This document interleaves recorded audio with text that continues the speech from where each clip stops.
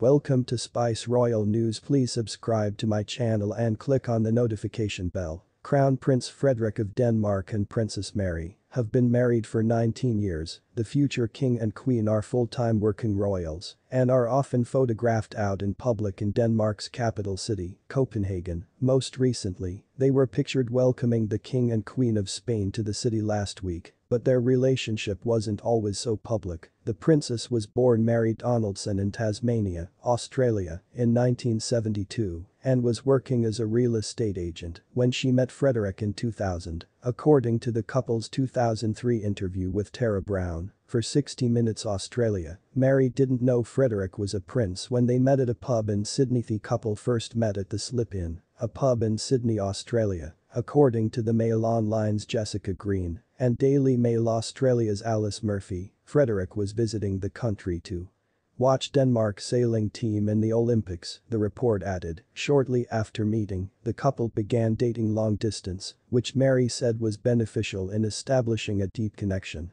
Everything was through words, so it established a really strong relationship to begin with, she added. As a founding member of the Commonwealth, an international organization that's made up of many of Britain's former colonies, Australia recognizes Britain's monarch as its head of state. Growing up in Australia, Mary had an awareness of British royalty, but she wasn't an avid royal watcher, since there wasn't a great deal of presence unless there was an official visit, she said in an interview with the Financial Times Anders Christian Madsen in 2022. However, her position has changed in the years following her wedding to Frederik at Copenhagen Cathedral on May 14, 2004. Speaking to Madsen, Mary said she has an admiration for Britain's late Queen Elizabeth II and her mother-in-law, Denmark's Queen Margaret II, for their lifelong commitment and dedication to serving their country and their people. Today, Mary and Frederik work to support Margaret at official events with their royal patronages.